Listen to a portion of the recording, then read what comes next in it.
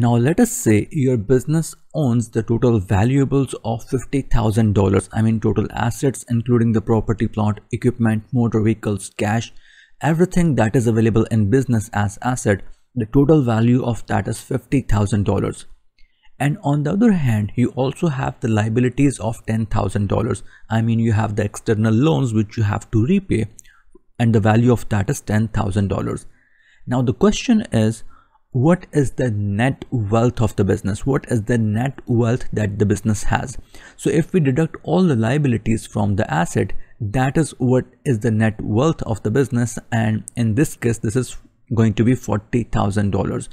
So this net wealth is basically the wealth that the business has, and this wealth is available for the owners of the business. So we say this is the net wealth towards the owners. Now all of that working, the working of total assets minus liabilities and the calculation of net wealth towards the owners, all of that working is represented in a very important financial report which is called balance sheet.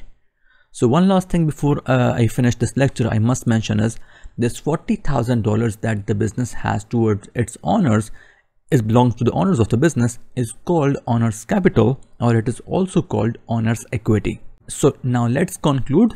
A balance sheet looks like this: all the assets deducted all the liabilities, and that becomes the net wealth toward the owners of the business, and this report is called balance sheet.